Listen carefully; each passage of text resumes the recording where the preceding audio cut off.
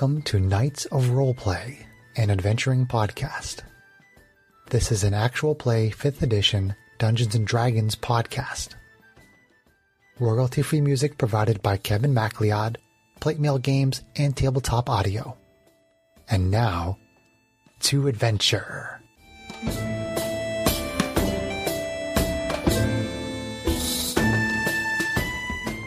Hello and welcome. My name is Chris Buckner. I'm the primary Dungeon Master for Knights of Roleplay and Adventuring Podcast.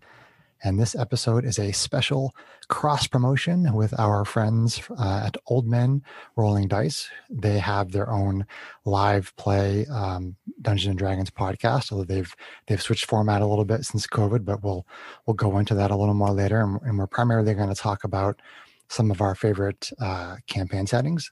And since we're all of the middle age group, we're going to be talking probably mostly about second edition kind of stuff from the 80s. So we'll just get right into the discussion right now. So if you guys, we have Jeremy and Jason from Old Men Rolling Dice.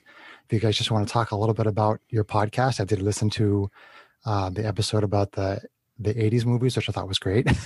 And I listened to one of your live plays, which I have some questions about. But if you just want to talk a little bit about your podcast so that our listeners with Knights of Roleplay can be familiar with you guys, then, feel free. Jay, do you want to take it? No, you started rolling, and I'll jump in. I'll interrupt when I see it's appropriate. You interrupt me.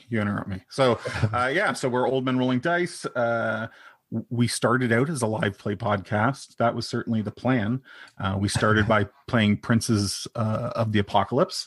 Nice. And we jammed that into a homebrew setting as opposed to the Forgotten Realms or something like that, just to have a little bit more freedom with it.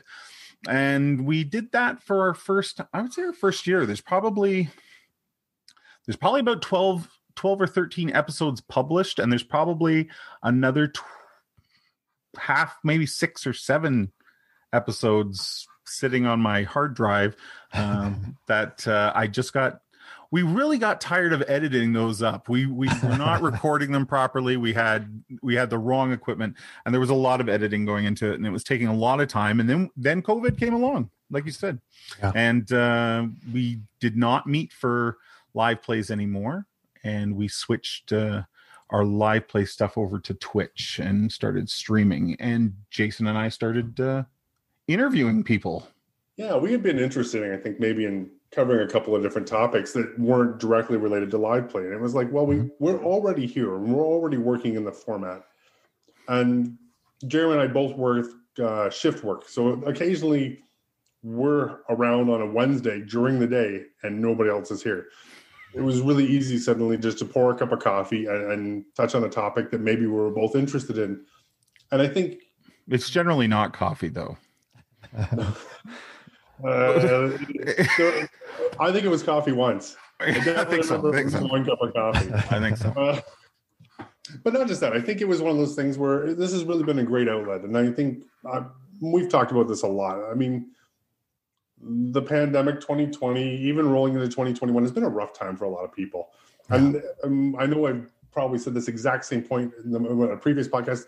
It's easy to get caught up in all this sort of negative stuff that's happened. And I think part of what we've been trying to do, especially lately, is try and sort of like, you know what, there's got to be some silver linings out there. There has to be something that sort of gets you from A to B these days, something that gives you something to look forward to on the weekend. And so sort of trying to throw these topics out, and maybe even we become really interested in sort of community building, like realizing that an online community, a gaming community, a community of friends, and even sort of the community you live in is something that maybe we're not contributing massively to it, but it never hurts. Any little bit you can do to sort of build that up and share, kind of what you're doing with other people and hear about the things they're doing is something we're trying to sort of touch on these days. Yeah, it's awesome. I've been seeing like a lot of the sort of community support stuff. I've looked at other podcasts. When I first wanted to get into this one, I started listening to all these D&D podcasts like Dungeons and Daddies and Venture Maidens and Adventure Zone and all these different things. And I was really excited about all of the support from all the community, everybody trying to build up all these cool ideas. And I was learning all these things that I didn't really know and sharing the passion of the game with everyone, and not just D&D, but lots of other tabletop games too, both role playing and otherwise. So this is fun. I like doing cross promotions. I did one with another podcast very early on in our podcast history.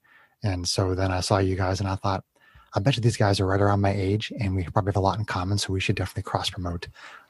Yeah. Old Men Rolling Dice, the title kind of, it paints a picture for people. I think we are the old men literally rolling dice. From, I got my start with Redbox, and that's awesome. Every edition since. Jason, I think did you start in advance AD&D? You started with AD&D. I started in really early 80s, 81, 82. I've been trying to track it down. My memory gets a little hazy sometimes. I didn't pay attention back then a lot. That's cool, though. You guys are a little advanced for me. I started in 86. 86? Okay, no, I started in 84. Yep. Gotcha. I was 10 in 84 to broadcast my age. So Jason's just really old, is what he is. He is the old. He is the old of Old Men Rolling Dice. But I don't think but I gamed sort of hard then, and then I took a very long casual break. You did just recently, sort of in the last couple of years, getting back into it. Because you didn't play second, third, or fourth, right? I think I played some 3.5 with you guys a little bit because I remember buying the books for it. Maybe but it might have been with Mark too. You might be right. I missed second entirely. I missed fourth entirely. You didn't miss much. No, that seems to be the general consensus. Did you play fourth, Chris? I did. I mean, and I liked it at first, but then I grew to hate it very quickly. Do you know what? This is my take on fourth edition. This is totally off topic for what we're going to talk about. That's fine. It's fine. Fourth edition to me was a great option for someone that wanted to fantasy game. Sure. But if you had played Dungeons and Dragons before that, you clearly could see that this was not your game anymore. Like it had changed significantly. Yeah, absolutely. Yeah. So like I look back on fourth and I go, geez, that game had some good stuff. Like I love the goon rules. I still have players that'll say, is it bloodied? Is the target bloodied? We use that term. We use that. Do term. You? Yeah, yeah, see? we do. I mean, fourth is like the unwanted stepchild of Dungeons and Dragons. The redheaded stepchild. The redheaded stepchild. Yeah. I wasn't going to say it. You got awkward for the listeners, there, right? Like, yeah, I have red hair for the listeners. However, Chris is the only one of the three of us that actually has hair on his head. Thanks. So for that, I mean, who cares what color it is? You've got it. We do not. But I think fourth. I think if you had introduced fourth and called it something totally different, I think it might have found its niche. But because it was sort of advertising itself as I'm Dungeons and Dragons, people just hated on it. Yeah, it played very, very differently. And the one thing I did like about it was because they built it on a structure of like a video game. Mm-hmm. It was extremely balanced because they just applied the same formula to every class. So everything was balanced. Everything did the same amount of damage at the same level. And I didn't really feel like anything was overpowered in that system. But like you said, it was so different from a tabletop role-playing game where you're doing a little more theater of the mind, and it was more steeped in like, this is how you design a video game. And it was just very, very different. So I remember taking turns where we would have a combat and it would be like 30 minutes between my turn and then my next turn. And I was tracking like 10 conditions. And that was one of the things that drove me nuts about it. And I started to be like, oh my God, this is just so far from D&D. I don't think I could do it anymore. Did you play any Pathfinder? I didn't. I understand that it was constructed basically from people using 3.5 rules and then sort of having like a public playtest kind of a thing. And so they made their own system. And I thought that was a great idea. And I imagine Pathfinder was probably really awesome, but I went from fourth to fifth. Yeah. So I was playing 3.5 and then fourth edition rolls around and we start playing it and we got a campaign going and we soon realized this is not our Dungeons and Dragons.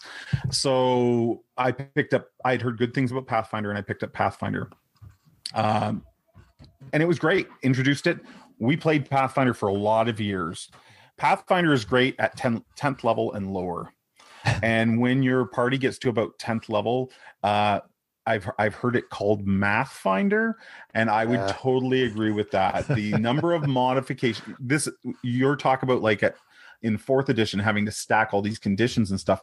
Yeah. Pathfinder gets like in my last Pathfinder campaign before we switched to 5th edition, we were literally running a spreadsheet at the table tracking buffs and debuffs for everyone. Yeah. So Jason, you didn't take part in any of that. You know what? Once again, I don't pay attention really well. I'm positive I was involved in those games because I'm pretty sure I remember complaining like, and I rolled a 7, and 15 minutes later he convinced me it was an 18. I don't know how, but there was like, well, I'm flanked and it's a favorite enemy, and then it just started rolling, right? And you're like, can we just roll one dice and just back in the day? But there's people out there that like that kind of a game. They do. They are. And I thought I liked that kind of a game. I was like, yeah, that's what I want, all that crunch. And then 5th edition comes out, and I try 5th edition out, and I feel like I'm back in 2nd edition playing again, and I have so much more freedom and so much ability to homebrew on top of the 5th edition rules that I'm just like, well, I'm home now. Because as much as I had a great time with Pathfinder, I don't want that crunchy stuff anymore. I can do everything here and so much quicker. Exactly. So, and I'm not saying 5th is perfect. I have some issues with 5th edition, but it's still for me. It's still the best bang for the buck, in my opinion. Okay. So there's my rant. That's all good. So I'm curious about, because I listened to a couple of your episodes. I listened to the 80s. Yes. And there was another one. I'm not sure if it was one of the Prince of the Apocalypse, but there was a session. I was trying to figure out what was going on with you guys because it was a live play, and it sounded like you had maybe like 3 players, and they all had like 3 characters, and like they were getting killed, and you guys were like, I only have this guy left. Oh, I bet you were listening to our Dungeon Crawl Classic game. I think that's what it was. Can you explain to the listeners what that is? Because I'm confused by it. So Dungeon Crawl Classics is sort of a throwback to original Dungeons and Dragons, even before Redbox. We're talking the white box that came out of Mr. Gygax's basement, and it goes back to that, and then it looks at. So we didn't really know what it was either, and there is an interview on our podcast library with Judge Brian, and Judge Brian is a friend of a friend who we were curious about this old school gaming because, I mean, we're old guys. Go ahead, Jay. Can you give me one? Okay, so it's by Goodman Games, and I was after we played it, it was on their website, and they were talking about how happy they were. They'd launched some products, and they're like, we've been receiving reviews for years, and they're like, our favorite review of Dungeon Crawl Classics is still a review that is from the first year it was released, and they're like, we still release it in our press every once in a while. And I have got a copy of that review. It is like only a couple lines long. So Dungeon Crawl Classics for the uninitiated is, this isn't your father's D&D.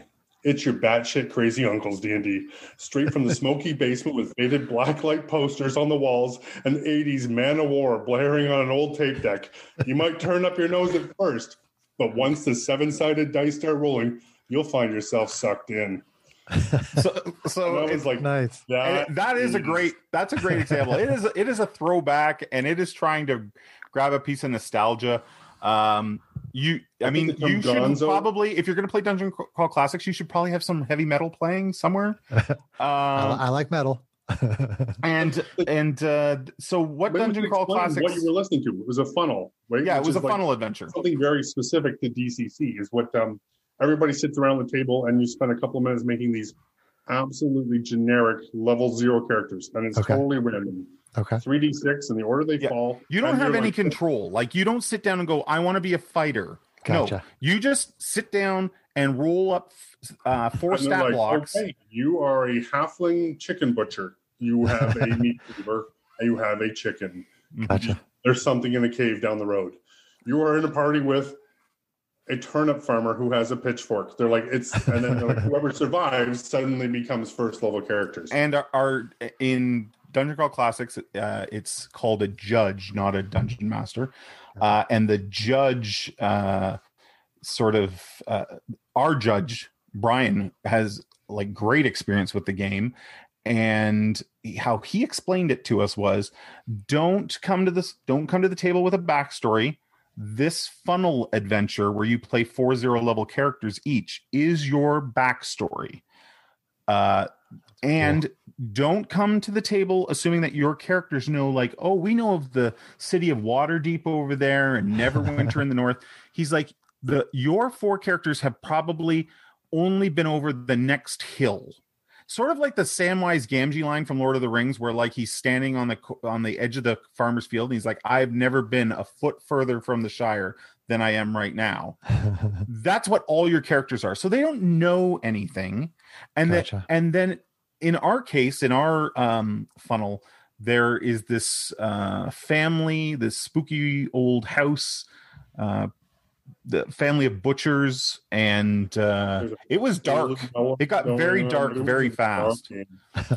So we played through a funnel. It's all rolled and open. Like there's no DM screen or anything. Like well, that's the way. I think there is a DM screen, but Brian played it very. Let the dice just fall where they fall. Yeah, it was the first time we played. It was a heck of. So the idea of the funnel is that story becomes your backstory, and you probably don't lead the funnel with all your characters. So if you start the funnel with 4 characters, by the end of the funnel, if you only have 1 character left, that character becomes level 1, and then your campaign continues from there. And they'll always remember the day they were with the mob outside of. If you play higher levels Dungeon Crawl Classics, it's not very much more forgiving. Like every time you cast a spell, you don't, unlike Dungeons and Dragons, you don't run out of casts on your spells. You Gotcha. keep rolling. As long as they're successful, you keep casting. But the moment it's unsuccessful, like you're cursed horribly. Bad things happen. Well, the whole thing, all that stuff you guys are describing sounds really interesting and cool. I had never heard of anything like that. So that's really awesome. Thank you for explaining it. I think anybody who likes D&D, if you get a chance to run a Dungeon Crawl Classics game, especially a 0-level funnel, tons of fun. It might not be for everybody. But just to say you've done it, and people start talking about old school gaming, you can say, no, I know. At one point in that adventure, we open the attic door. We're climbing up in the attic. There's something up in the attic. And the DM rolls, and my character disappears into the attic. Dead. Just dead. Yeah. The damage was there is no like negative 10 or there's no death saves. If you hit 0 hit points, you're dead. So boom, I was up in the attic, and whatever was up there got me, and I was dead. And it was that fast. There was no like, oh, can we save? No, we can't save them. That's cool. That's awesome. And I'm curious. You said that when COVID came out, you guys stopped doing the live play. Now we switched over to doing stuff on Zoom and doing more theater of the mind. Although I tried using minis and a camera for a little while, but that got a little bit clunky. So we just went pure theater of the mind. Did you guys not want to go onto Zoom when COVID happened? There was some discussion to do something like that. Yeah. I got very excited about streaming. I've been asked by a couple people, do you guys stream a game? And so I really wanted to give it a shot. But not everybody that played in our podcast wanted to be live on stream. Camera. Yeah. Same thing with my group. Yeah. So you guys are doing live streaming now with your adventures? We're doing live streaming now, but only myself and 2 players. Myself and 2 players came with me.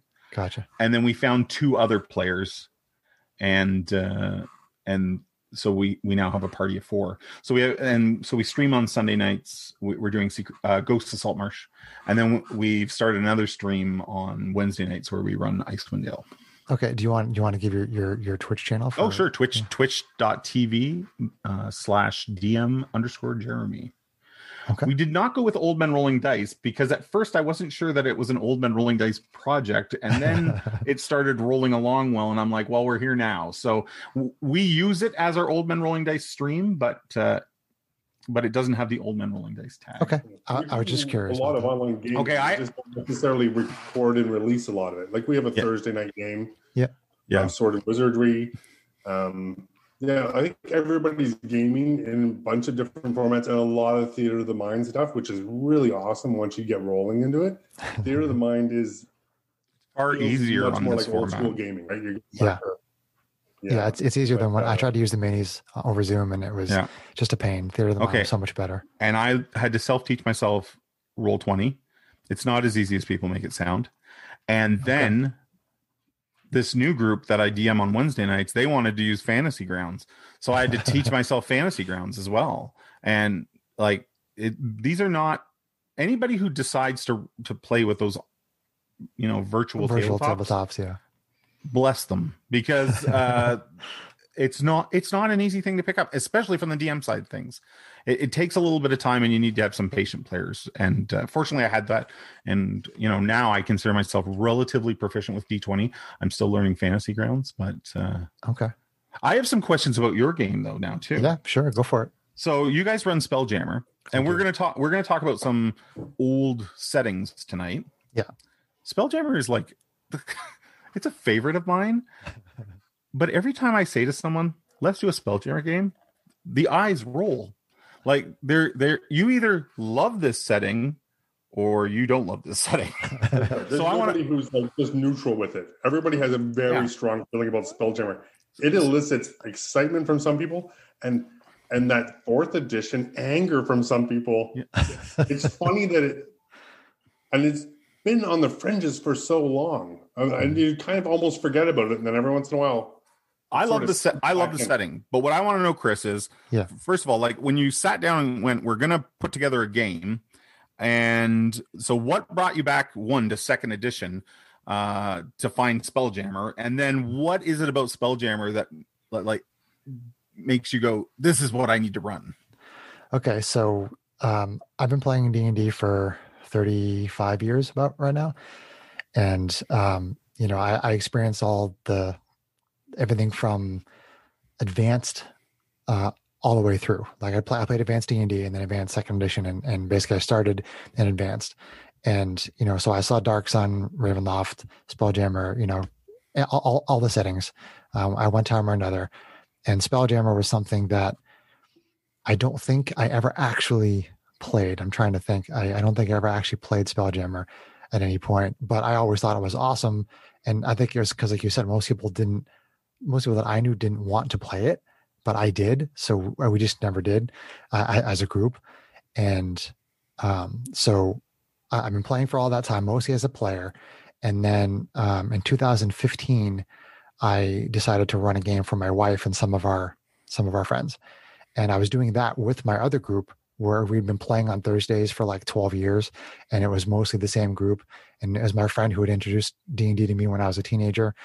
And when I started my own group, I did like 2 or 3 campaigns. One was set on Innistrad, which was the Magic the Gathering plane.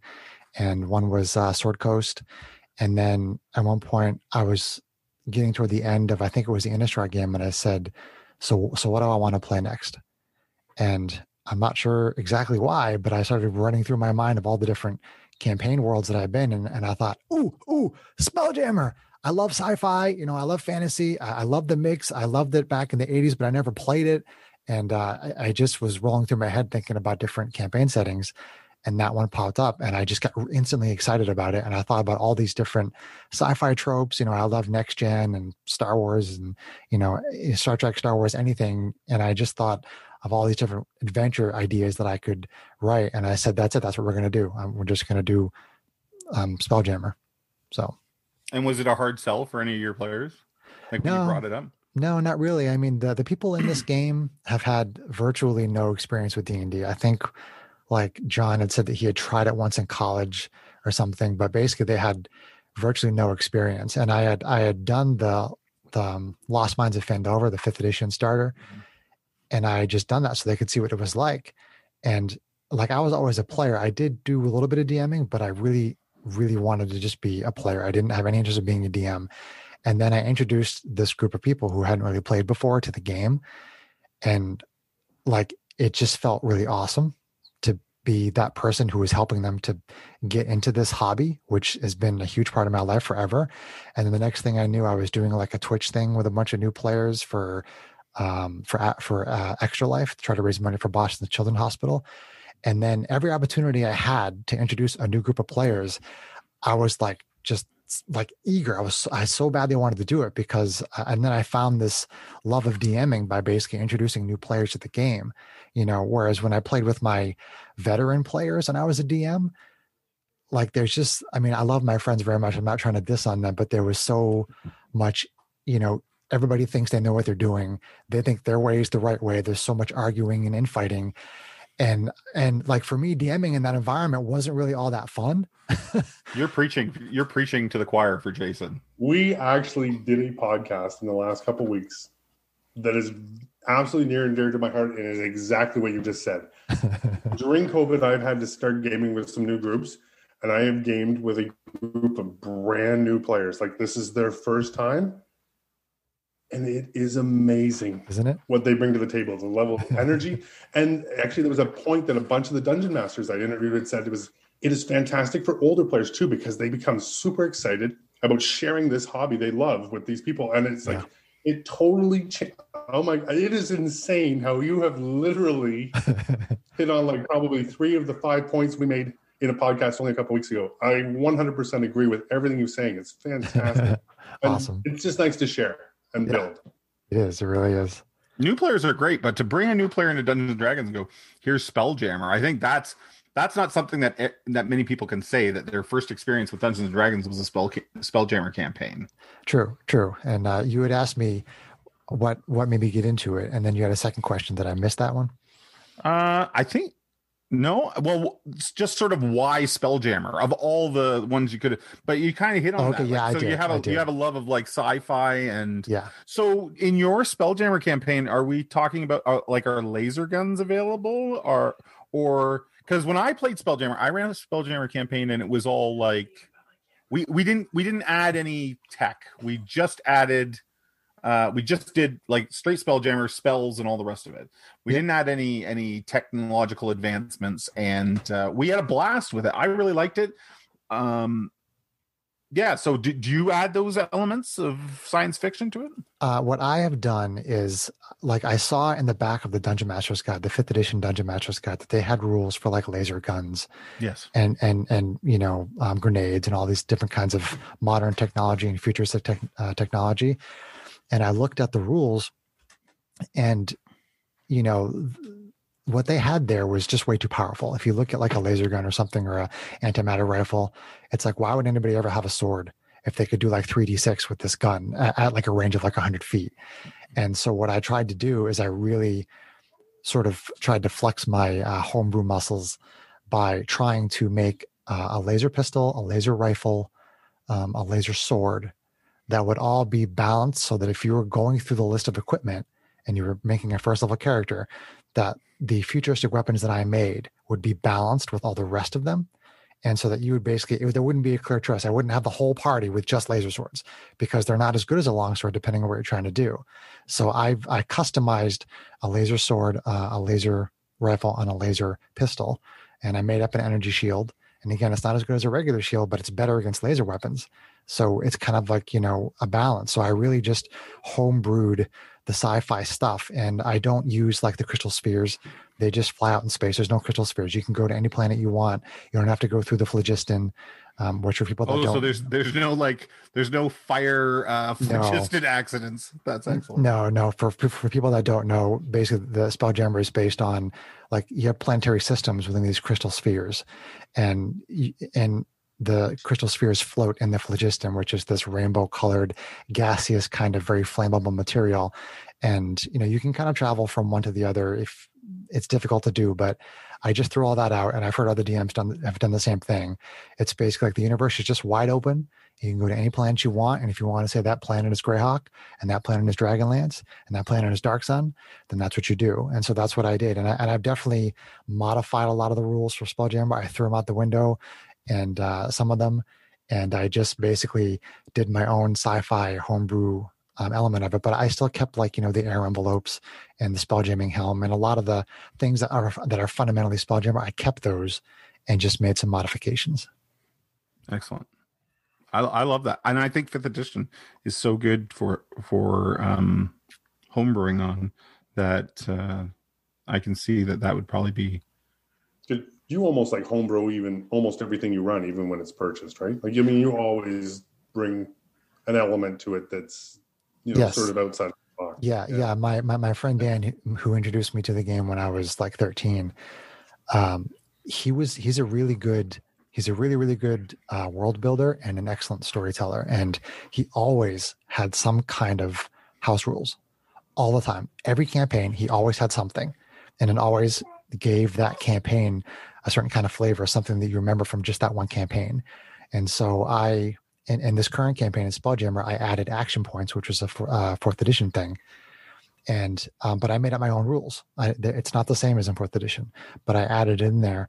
And for my next campaign, which I'm thinking of actually doing my first ever completely homebrew setting, I'm thinking about this idea of having characters have like a knack, and they choose whatever their knack is at first level. And it could be like attack rolls, damage rolls, armor class, movement, initiative.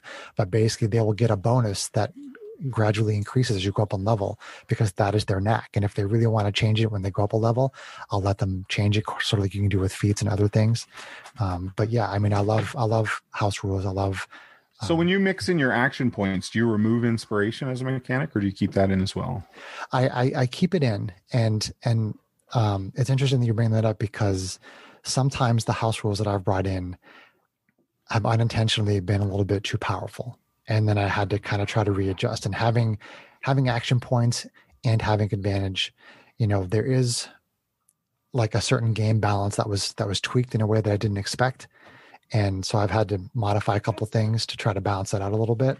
I mean, I've heard of situations where inexperienced DMs give people like these artifacts, and then they're kicking ass on everything. So then the DM makes their artifacts get blown up, and then the players are all pissed off and they hate, I mean, that's a lot of like very beginner DMs, and beginner players, but a smaller degree of that was happening with me, where I was like, this might be a little bit too powerful. I think even experienced DMs that begin to, I'm saying this because I've done it.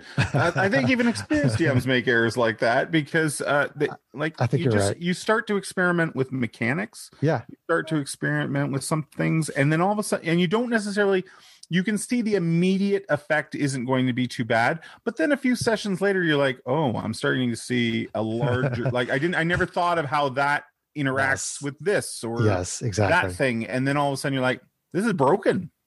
So I think from purely player perspective, the neat thing about doing the homebrews is it sort of brings back that whole thing about being a new player again. I'm suddenly playing in a world or in a situation where I can't recite all the rules. I don't know. There's something new. I don't know what this does. I don't know how that interacts. And it makes a fresh game again. And you're absolutely right. You can plan for everything you want.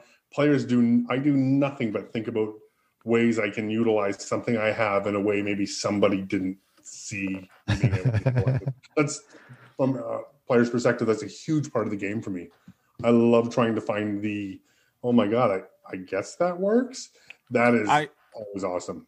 My oldest son plays now, and for his birthday party, he asked, Dad, if I have all my friends over, can you DM a game for us? Mm-hmm. I was like, I would love to do that for you. What do you want to do? And I forget. He said, just make something up. It's got to. And I said, okay. My only rule is then it has to have a dungeon and it has to have a dragon. If we're playing Dungeons and Dragons, and lots of these guys haven't played before, it has to have a dungeon and it has to have a dragon. He was like, sounds great. Do that. I'm like, okay, let's do that. And then we get this kid who's got the spell Destroy Water. So then he asks me, can I destroy, they're fighting, and he's like, can I destroy the water inside the target's eyeballs? Essentially blinding him, right? Yeah. And I'm like, really not the way the spell's supposed to be used. And of course, my rule lawyer in the back of my mind is going, there's already a spell called blindness. It's second level. He's trying to do it with a first level spell. Anyways, we figured something out. I think we let him do it, and I think we implied some sort of penalty because the guy had really dry red eyes. I immediately thought of what's the commercial for red eyes with Ben? Oh, I'm drawing a blank. It doesn't matter. Anyway, it was fun to see some, like, none of my regular players would have ever tried pardon me, would have ever tried to destroy someone's eyeball by just destroying the water in it. That's pretty interesting. Would not have happened. Would not have happened. Interesting. So do you? So for Spelljammer, I just love this setting. That's great. First of all, is it GIF? Not GIF. I know GIF Yankee gets right. There's a hippo race. Yes, I say. Have GIF. You used them? Yes, I do. I have the captain of the ship that they're on. His name is Braun. He is a GIF. He's like an older GIF, and Captain Braun is a GIF. He's the captain of their ship. There's something about the hippo men, and they're sort of the artwork that I saw. They were sort of like colonial England. Yeah, basically. And I just the Jungle Book, Colonel Haughty, the elephant. I'm like, I want all my GIF to be like him. Like that's how I pictured him, just running this sort of militarized hippo brigade. And I was like, this is fantastic. And I'm sure I'm saying it's fantastic. I'm sure there's players out there that go like, if I meet a group of hippo men, I'm done. Like I'm done with this game. Yeah, I was looking through I have the second edition PDFs, and I was looking through all the races, and I basically told everybody you can play whatever race that you want because this is, it's space. I mean, you can be anywhere at any time, and the game is centered on the Rock of Brawl, which is like this center point for the whole Spelljammer campaign. It gives you a place where it's sort of like a home base for the players.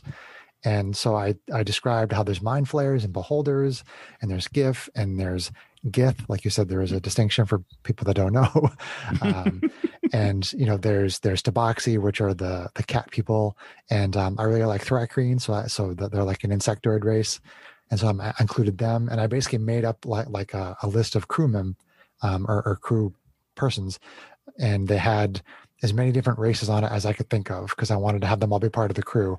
And I tried to think up different voices for some of them, although I'm not going too crazy with all the voices, but I tried to think up a personality and a little bit of a voice for each one of them. And so they have the players and they have the captain and the crew who are all NPCs. And it's definitely been a lot of fun to kind of have the interaction with the people on the crew and whatnot. And definitely there is a GIF as the captain. Do you utilize have you come up with any sort of homebrew for ship-to-ship combat? So far, no. I've thought about it, and I said to myself, that would be really fun. And then I thought, that's way too much work for what I want to do right now.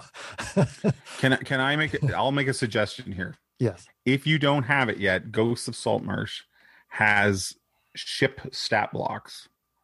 It's just like a monster stat block for the ship. Actually, I think I took the stats for the ship from that. Yeah, I think that would be a great way to do it. I remember having dogfights. Yeah, I remember having dogfights in old school Spelljammer and like ballista rounds and catapult rounds, and the GIF, of course, the hippo men, they had cannons, so like it was they were even better at space combat. So the two things that stand out for me from Spelljammer were the ship to ship combat, and there was a sort of a mass combat calculator, so that if you had two crews, you could sort of make you sort of took the number of the crew, and then you added their, I think it was hit dice or something. There was a math. There was a lot of math. There was a math formula so that you could have these large scale combats with your ships. And I actually, long after I stopped playing Spelljammer, I still referred back to their mass combat rules for some of my games. Yeah, they have the mass combat rules even in the back of the 5th edition Dungeon Master's Guide for crowds, for groups, and I think I did pull my ship stats from Ghost of Saltmarsh, and the ship has ballista and it has catapult on it, and they've used it against creatures that were flying toward the ship, and but I haven't had to actually ship the ship yet because I want to do it in a way that is very fantastic, and I don't want them to be just like throwing rocks from one ship to another or shooting giant arrows from one ship to the other. I want it to be something more spectacular than that. So I haven't really pulled the trigger on it and put the work into it just yet because I want to make it really cool. And life is making it a little bit difficult sometimes. Absolutely. But I do want to do a ship to ship battle at some point with them, and I want to make it really exciting. And I'm not going to pull the trigger until I really feel like it's going to be good. So I've got a million other science fiction tropes that I can use in the What's meantime. the level of the party in that game? Right now, the party is, honey, you're 7th level, right? Seventh level, yeah. My lovely wife and my baby are behind me. Baby's getting a change. Kate who's a player in the game. They just hit 7th level is where they're Nice. at. And I was actually, I jumped all over the place with the leveling at first because I wanted them to experience XP because I hadn't done XP in the first like 3 or 4 campaigns that we had with them starting in 2015. I wanted them to have XP. They were using the point buy system. And I said, I want you guys to roll abilities. I want you guys to have the experience that I had. I want you to have to roll your abilities. I want you to get XP. I want you to feel what that is like. So we did all that and we were playing for a while. And then I was like, okay, I'm sick and tired of calculating XP. So then I just started basically going to like a three adventure system where they will be a level for 3 adventures and then go to the next level and then 3 adventures. And prior to that, in the years starting from 2015 to like 2019, I had done 1 level every adventure. And that was because me as myself, like our games would always collapse so much sooner than I wanted over a period of 35 years of playing. I never got to see 20th level. And I was so annoyed that I never got to see 20th level. So over the first 3 campaigns, they were going up a level every adventure and they got to 20th and played there for like 3 or 4 adventures before we switched. And I was like, I want you guys to be able to see the entire arc. But that wound up creating problems because the advancement was so fast that people couldn't really keep up. And Sure. and I took that sort of feedback from my players and I said, okay, well, why don't I do XP next time? And then I just started to get bored with XP and I said, okay, how about we have a compromise between XP and leveling every adventure? And so I started to do the three adventure leveling thing now. I think XP is an interesting that take a note, Jason. we need a podcast about experience points because I think experience points were something that old school players really like. They like the grind. Yeah. There's something about that they really like. They really get a kick out of. But newer players that I've played with, like they want nothing to do with it. They're just like, you tell the. I'm here for. I guess it's the difference. A new player is there for the story. Mm-hmm. An old school player is there for the game, if that makes sense. No, I understand. And that is a horror. Like I'm obviously painting with very broad strokes here, but because I'm sure there's people in opposite camps. Yes, but I think it's interesting that experience points has kind of become cumbersome for some people, and we play a old school game on Thursday nights with some guys, and we're putting experience points. There's 10 players in the party. IDM, we got 10 players. It's it is a lot. It is a lot, and we're using a very old set of clone rules and experience points in there. Like they did the math together, and they're like, the number of things we have to kill to go up a level, like it's not happening. Right. It's a long way off. So I think, everybody likes to level. Leveling's exciting. Like it's fun. Yeah. But I get what you mean, that if you did it every adventure, then maybe you don't get time to even sort of learn the mechanic before you're on to the next mechanic that your character gets. Exactly. I try to always check in with my players because, I don't just want to be like, a dungeon master runs the kind of games that they want to play in, which is kind of like the blessing and the curse of a DM. I want to be in a Spelljammer game, but I'm not playing it and I'm running it. Yeah. But I want the players to have input. I want them to feel like they're affecting the game, not just inside, but on the outside. If they're not having fun leveling every adventure, if it's too much for them, then I want them to tell me. And I take that feedback and I try to either implement it immediately in that campaign or save it for the next campaign. Do you find that your Spelljammer campaign gives you the opportunity to access monsters that wouldn't normally be accessed in a D&D campaign? Because when I started DMing it, like Mind Flayer Nautiloids, Beholder orb ships, and even the Neogai. Yep.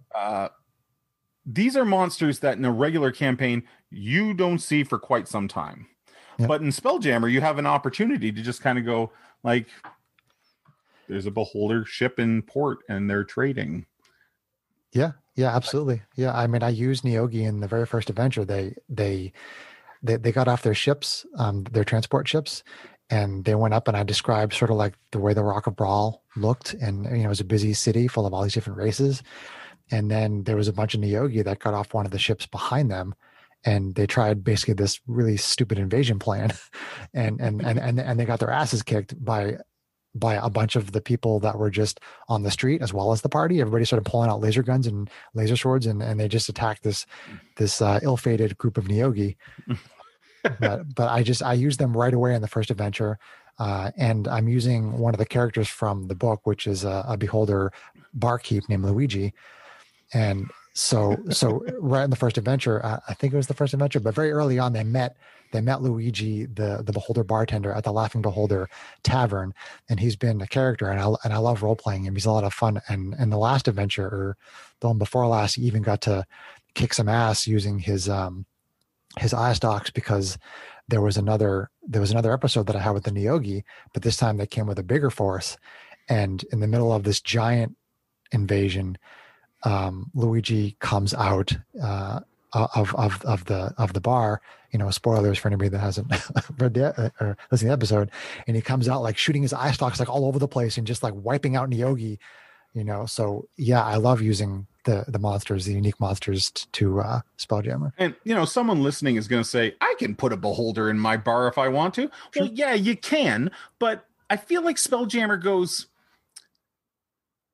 here's the stereotype, but we're going to turn it a bit. And you're like, so, yep. Mind flares are more common out in space. So, so here's a really spooky, scary monster that you maybe don't get to see that much. And all of a sudden now here it is. And you can run into the Nautiloid fleets a lot. Yeah. And here's the beholders. And it just kind of... I just like the way it goes. Like, these are normally monsters that you only like, oh, if we ever fight one of those, we're dead. And now here you go. Here they are. Yeah, there's an Illithid, there's a Mind Flare embassy on the rock. So Illithids are like walking around, Mind Flares, and normally you're like, oh my God, that thing's gonna eat my brain, or the beholder is going to turn me to stone.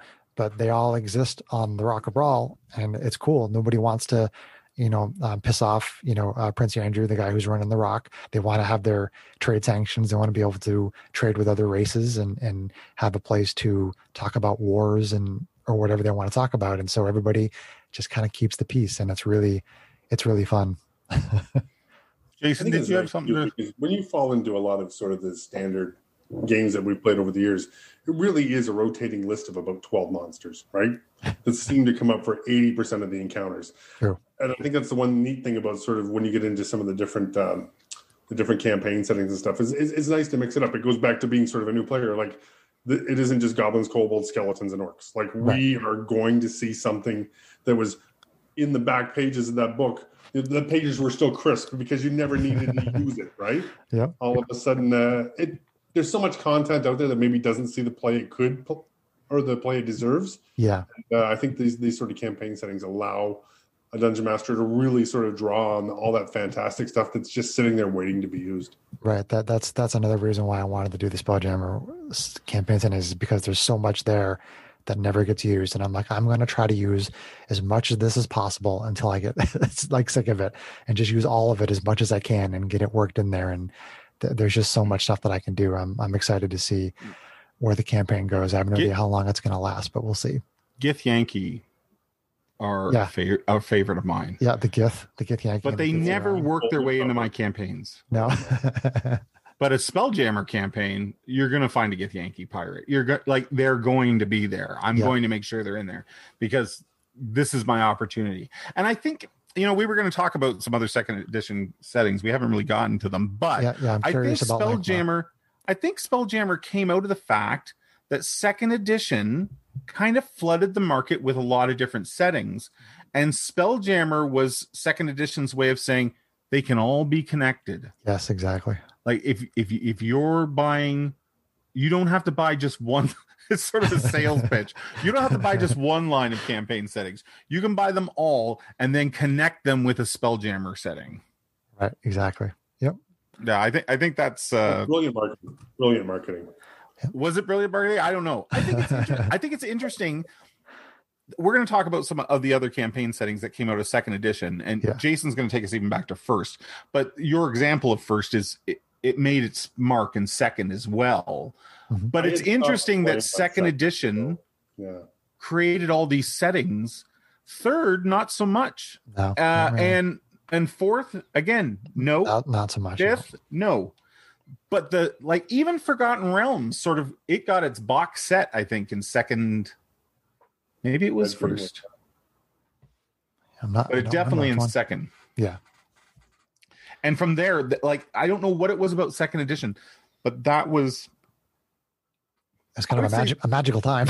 I think it was. I think that's one of the reasons that fifth I like so much is because I feel it has a lot of connections to second, and I think second edition was a bit of a golden age. It was very easy to introduce players to second edition D&D, in my opinion. Yep. I introduced tons of people to D&D through the second edition age. So when I think about D&D, I'm excited about your Spelljammer game. I even think I might have to revisit it myself. I really like it. I really like it. So you guys had mentioned the Lankmar setting.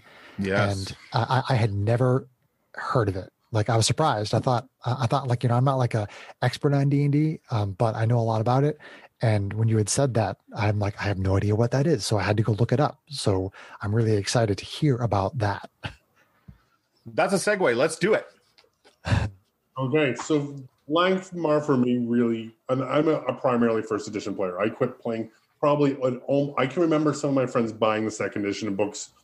At that point in time, I was turning 19. I'm not going to go into the details, but at 19, things change in your life, and you suddenly spend a little less time gaming with your friends. Understood.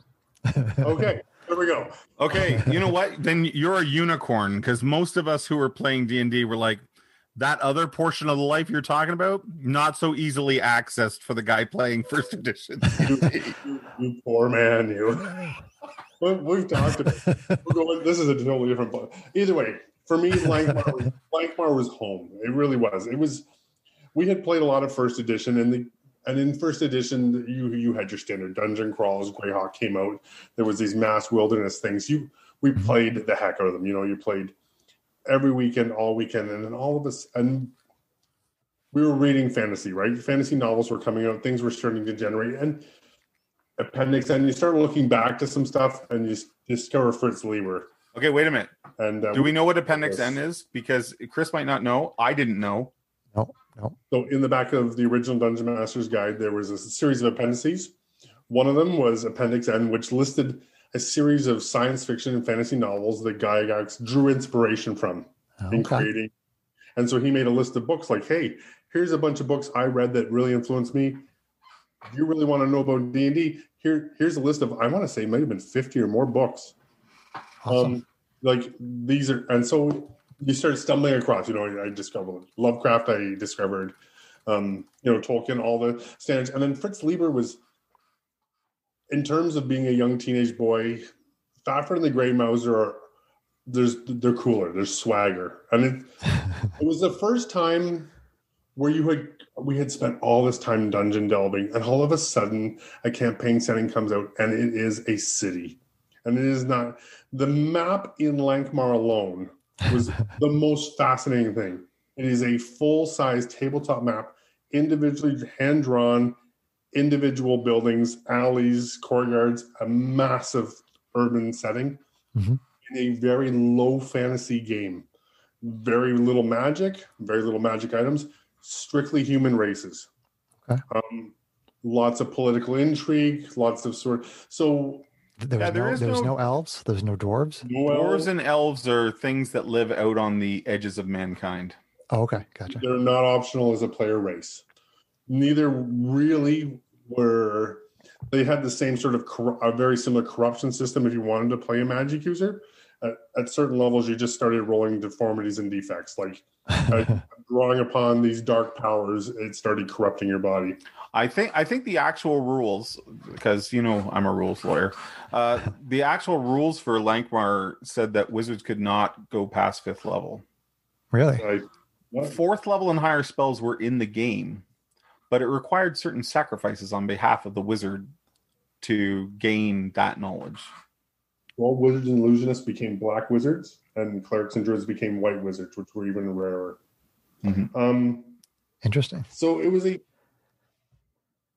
we had talked about this in the movie thing too, sort of Philippe Gaston the Mouse, and then you get Stafford's iconic characters, the Grey Mouser. So he's taking it even a step further. He's a rogue. He studied a bit as a magician. He's got a couple of spells up his sleeve, and then they take the whole sort of seedy underworld of the city, and it's fighting between sort of the Thieves Guild, the Assassins Guild, and various churches, and it becomes sort of a political setting. It was a really refreshing change. It was a different type of story when module after module and setting after setting was, Caves of Chaos or a take on that. I'm not sure why it sticks with me, or even today it still resonates with me. I've recently started playing in a first edition campaign again that's very much has this feel to it. And you're like, this is such a great feeling, because it wasn't even just the low magic. It's like, well, you're in a city. Like, you can't wear a suit of armor in a city. If you're wearing a suit of armor in a city, the constable is going to pull you over because you're obviously up to no good. There's no reason for somebody to have a weapon or a suit of armor in a city. Everything was very subterfuge. Like, that wasn't the case in Lankmar, though. I think it was the case in Lankmar. I think you could carry blades and stuff in Lankmar. I think the common people carried a knife. I actually just had the rules out a minute ago. But you may have to bribe some people occasionally to have a sword. And I think if you want to know if you're right for a Lankmar game, I think Fritz Lieber, who created the world, not anything to do with Dungeons and Dragons. He was a pulp sword and wizardry author, and I stumbled into him because I'm a big Neil Gaiman fan, and Neil Gaiman on an interview or something, he was talking to someone. He began to talk about Fritz Lieber and his love of Mr. Lieber's writing. So I went and checked it out, and very short stories because it's pulp fiction, and all about Fafford and the Grey Mouser, and a barbarian and a rogue adventuring through this monstrous they're even more city. than that, though. Like the Grey Mouser does a stint as a magic user's apprentice and becomes a rogue, and actually they were statted. The two characters were statted out in the first edition Legend and Lore, or Deities and Demigods rather. Legend and Lore. Yep. Became and they had multiple levels in multiple classes. Yes. So even though you don't have dwarves, elves, demi-humans in that setting, the human characters were supposed to be sort of jack of all trades. Like, they had a couple levels in wizard, they had a couple levels in rogue, they had a couple levels in fighter, they maybe had a couple levels in ranger. Like, they were all over the place. Stafford was a level 15 ranger, a 5th level bard, and a 5th level thief. You have that there? I have it right here. The Grey Mouse was a 10th level fighter, a 15th level thief, nice. And a 3rd level magic user. Multiclassing, man. Multiclassing. Oh, look at you. That's right out of that book. And also and then that's the new and gods. The multi-class. I think that was which was really neat. There was a very small pantheon, and they were really involved with everyday life. Like, the gods might ask you to do something for them, right? There was sort of that, the city. Lankmar had these gods that were these undead beings that lived under the city, and they had their hands in all the thieves guilds. Like, if you want a campaign that's in a city with lots of guilds and lots of competition between the guilds, and then on top of that, there's this undercity that lurks below where the gods of Lankmar sort of lurk, these undead. There's actually a great piece of artwork with it looks like they're liches. There's like 4 or 5 of them. It's an old school piece of artwork. It's actually a depiction of the gods of Lankmar, and you know what else just hit me? The map that you were talking about, the gorgeous map. It had blank spaces in it where the DM had geomorphs he could plug in. And the idea was they should change because you would have to venture into the heart of that city block to find out what, like, maybe there was maybe there was a shrine and a well, right? There was sort of, but it wasn't necessarily the same when you came back, because the idea is the city's constantly changing and evolving. Oh, really? That's cool.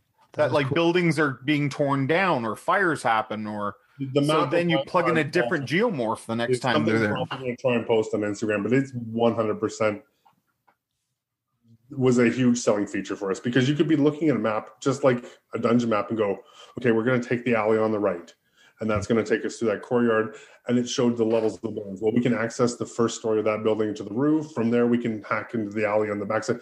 So it was a very rogue-driven campaign, and I think a lot of it, by fondness, falls on the dungeon master who ran it, in that he ran a series of campaigns that were like, there's the Thieves Guild versus the Assassins Guild fighting for dominance in the city, and you think, okay, you remember the Thieves Guild, but magic is very low too, right? Like if someone shows up with a glowing sword, fight somebody, and they would pull a sword and it would be glowing, you would be like, this is one of the most powerful people in the city. Like, we should probably run.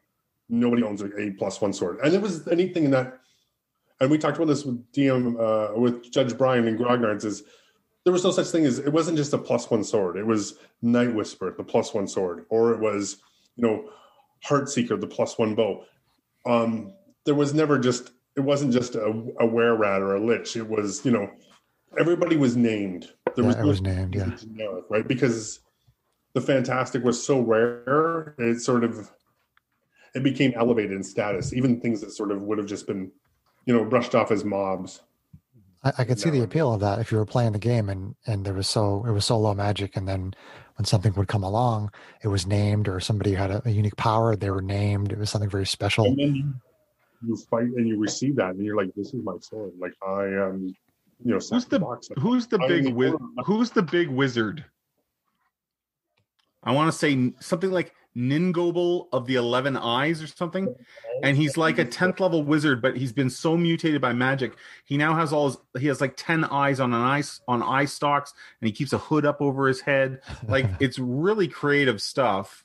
And if you have a chance, it's definitely worth the read. Fritz Lieber stuff is really light, easy to read. There's no fluff. It's action packed. Like, it's two young adventurers in a big city, and they adventure out of the city.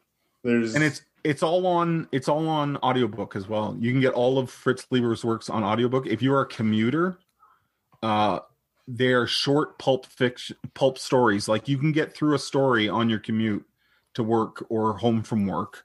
So a little darker, a little grittier, low magic.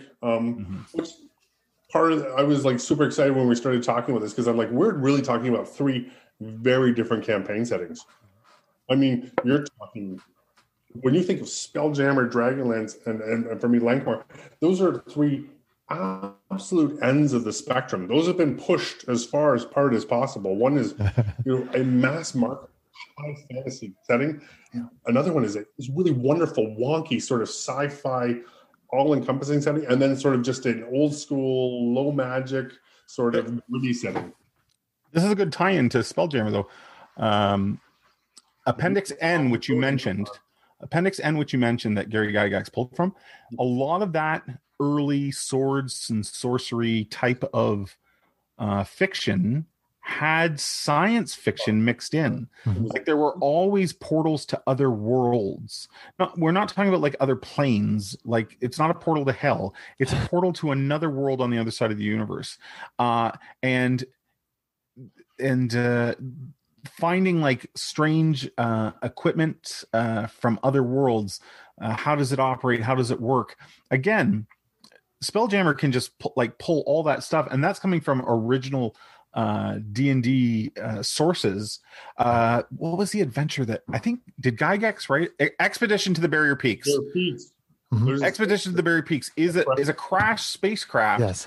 There's laser guns and everything in it. Yeah, yep. It's totally going to where Spelljammer eventually gets in the earliest forms of Dungeons and Dragons. And most recently, Monty Cook and his gaming company brought out Numenera, which is a role-playing game, but they've gone on to do, I forget the name of the book, but it's basically bringing science fiction into your Dungeons and Dragons games, and strange technology and weirdness.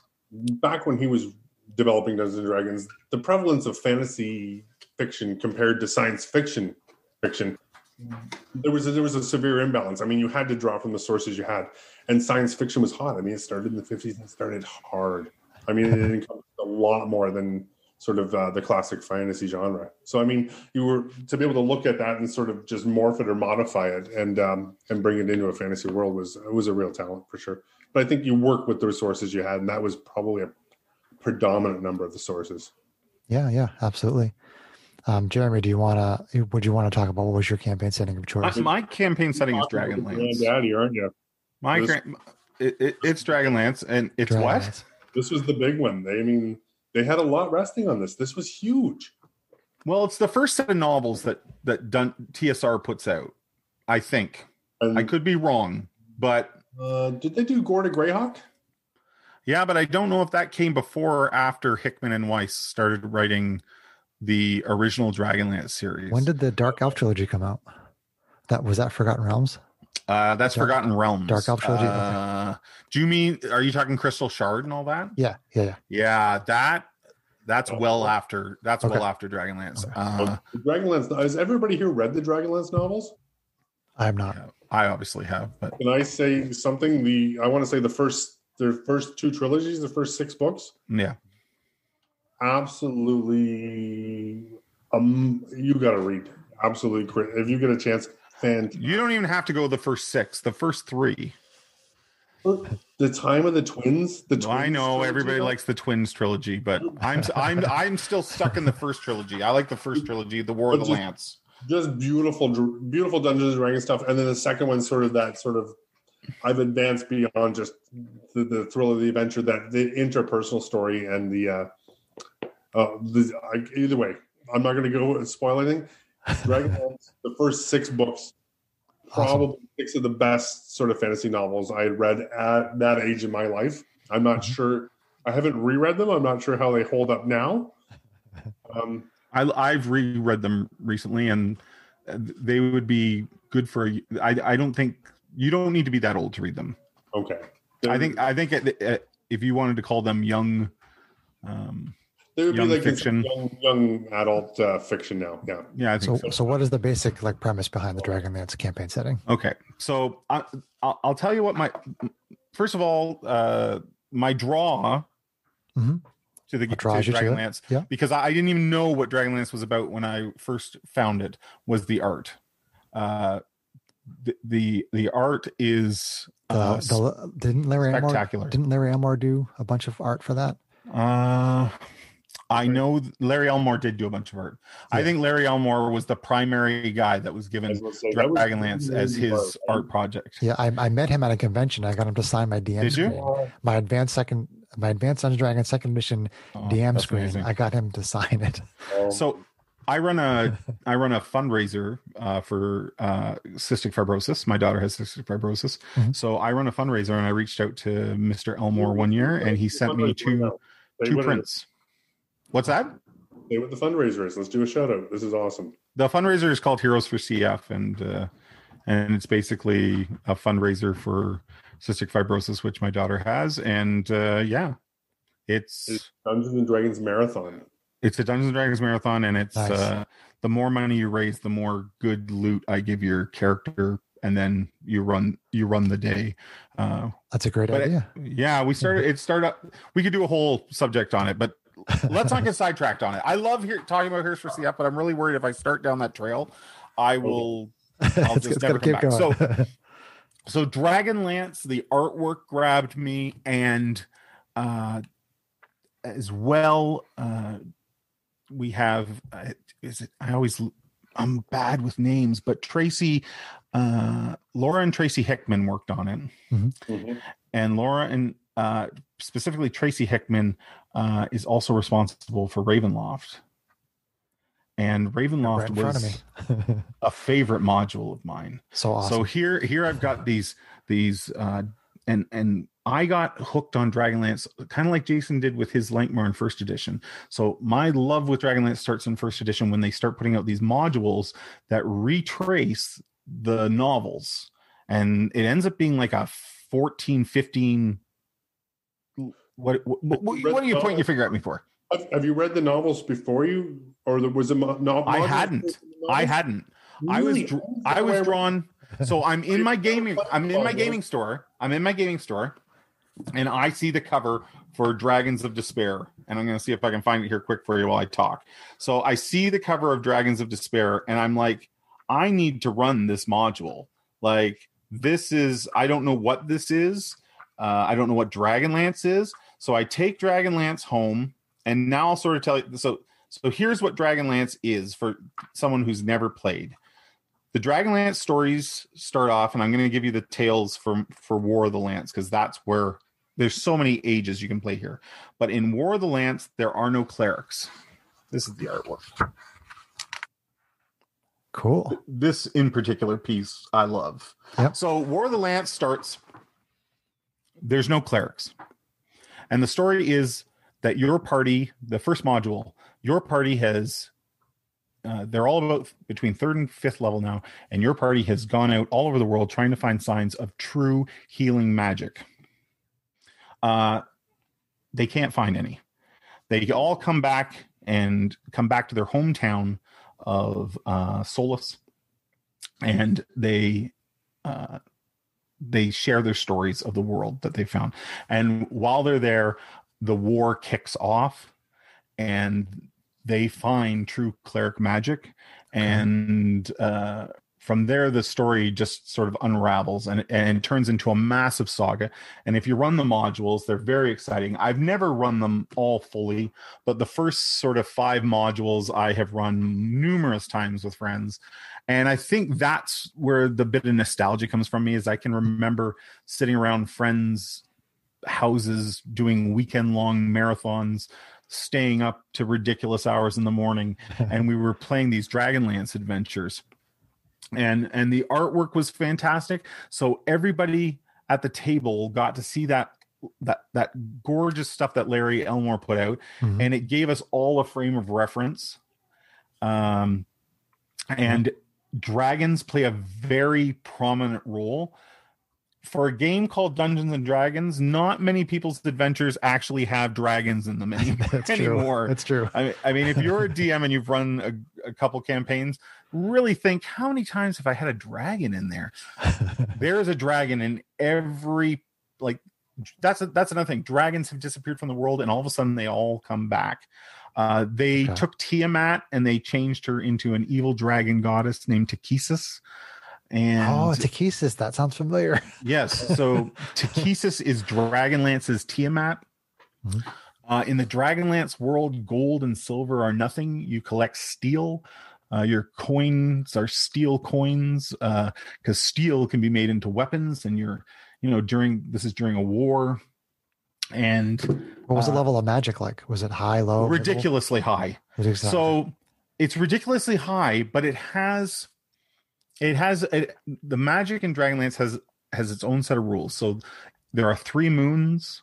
Each moon is a god or goddess of magic, and they lawful, neutrality, and evil. Good, maybe not lawful. Good, neutrality, and evil. Sure. And then depending on where the moons are in the sky affects your spell casting in the early editions of Dragonlance. As well, when you reach the ability to cast, I want to say 3rd level spells, you have to go to the Towers of High Sorcery to do your testing. And then you are, just like in Harry Potter, you're either a black-robed evil wizard, a red-robed neutral wizard, or a white-robed good wizard. Mm-hmm. And if you do not go to the Towers of High Sorcery and continue to practice magic, the understanding is that magic is so powerful that you become what they call a renegade wizard. And renegade wizards have to be hunted down by the Tower of High Sorcery wizards to be brought to justice. Elves play a big role. Dwarves play an interesting role. They are very much like the dwarves that Tolkien introduces us to, but with a little bit of a twist. There's a couple sub races of dwarves. Gully dwarves are everyone's favorite from Dragonlance, because they're these sort of, gully dwarves can't count above 2, so it doesn't matter what they're dealing with, they can't count above 2. What else is there? This Kender, is that what you said? Not the Kender. I think that was the introduction of the Kender race. That was like a halfling kind of, right? There is no halflings. There are only Kender. Okay, yeah. And Kender is like a halfling dialed up to 11. You all like Kender borrow things. And the other thing about Kender are they cannot feel fear. They just don't understand what that is. So game mechanically, you are never frightened. You're never afraid of anything. Just imagine a curious, need to pickpocket everything, not afraid of anything. Like, oh, my friends are over there. Well, they won't mind if I just sneak off over here and check this out. Like and Tasselhoff Burfoot is the sort of the Kender of the party for the Fellowship of the Lance. And I think that's the important part about the novels. In case you know, it really covers all the archetypes, right? Like every character trope that you're going to see in Dungeons and Dragons is a member of this party, right? You have the knight who's sworn to a code. You have you have the steadfast old dwarf, and his family and his fatherly view. You have the mischievous sort of rogue, and then in some neat stuff you get. Uh-oh, you guys froze. Oh no! Fantastic characters. Did we lose you? Yeah, you guys froze for about 10 seconds there. That might happen. My internet. So the last thing I heard you say was that they had basically the quintessential party of different characters there. Yeah, and that was a cool thing about buying the modules is that all the characters from the books were in the back of the modules, so you could actually play the characters from the books, and they had all kinds of supporting artwork with it. As I said, Dragonlance, just picking up those modules, that artwork firmly cemented you into the world of Dragonlance. There are no orcs in Dragonlance. There are goblins, but not orcs, and there are the dreaded Draconians, which are sort of the earliest forms of Dragonborn. Yeah, they always die Draconian in some interesting way. They always die in some interesting way. Exactly. Every Draconian has some sort of death rattle. It doesn't go out just dead. It has something where like it turns to stone and your weapons stick in it. They turn to a pool of acid. They explode. Yeah. So the story of Dragonlance, it came after for me. It was the artwork and the modules having so much. Like when you open these modules up, the maps were incredible, and you have Hickman writing them, and I mean he's good. I mean, there's nothing. He's good. He and the ones he didn't write, he sort of oversaw, is my understanding, and so that, I mean, just dragons. Imagine everybody wants a hero that rides a dragon. Everybody wants a hero that like the dragon is their friend, or there's just so much there that's like sort of quintessential Dungeons and Dragons for me. That Dragonlance. I will say though that the downfall here is that I'm intimidated to run Dragonlance now, because you're messing with canon, and I'm like, do I want to step in there and mix that up? Sometimes canon can be intimidating. I didn't run Forgotten Realms for the longest time because I hadn't read a lot of Forgotten Realms, and I knew my players had read Forgotten Realms stuff, and I was like, they're going to call me on something like, hey, that's not how it works here. It's the same reason that I have a hard time GMing Star Wars role-playing games. It's because I love Star Wars, but someone out there is always a bigger expert than you, and there's going to be a piece of canon that you trip up on, and they're going to call you on it, and then it's fine to say, well, it's your world and you do what you like, but there's still a piece of you that goes, yeah, but I really wanted it to be on the mark, and yeah. So and I think Dragonlance, of the 3 campaign settings we're talking about, I think it's the most maybe stereotypical. Sure. It certainly has a homebrew feel where, like, okay, there's no halflings, there's Kender, and there's no, even the paladin class is not available. There's a knight class, the Knights of Solamnia, and they have all different orders that you can choose to join as well. But But I feel like it's as sort of it's vanilla D&D turned up, and it's probably the furthest from Lankmar. I mean, high magic in Dragonlance is time traveling and all kinds of stuff going on, whereas Lankmar is like, if you cast that magic missile spell, you might grow a third eye, so be careful. And then awesome. Spelljammer, the it's limitless, the ends of what you can do with Spelljammer. I think that's one of the great things about Spelljammer. Yeah, definitely. It's one of the reasons why I'm running it. I'm very excited about that. And, this has been a great discussion, and I'm really excited because I didn't know anything about Lankmar at all.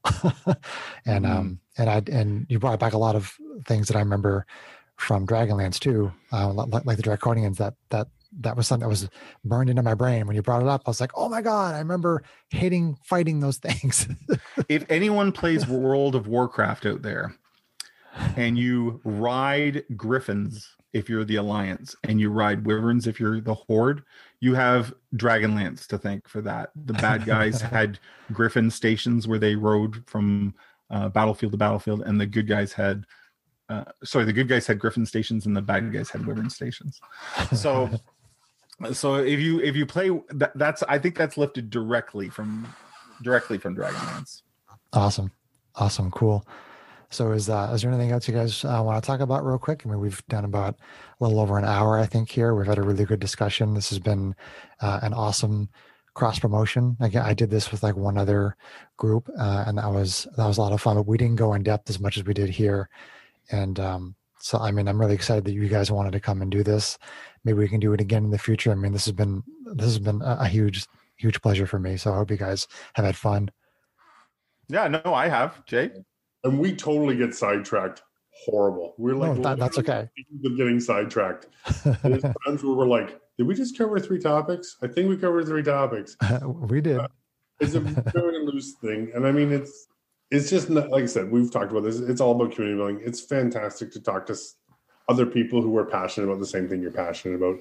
Yep. And I guess the fact that the current situation in the world has resorted to us doing this electronically kind of sucks in terms of gameplay, but it also opens up the fact that we've talked to people that we would maybe never have had the opportunity to talk to, or never would have thought to talk to. I mean, we're crossing a border here, right? Because if maybe the listeners have already noticed, but new due to boot it here in Canada.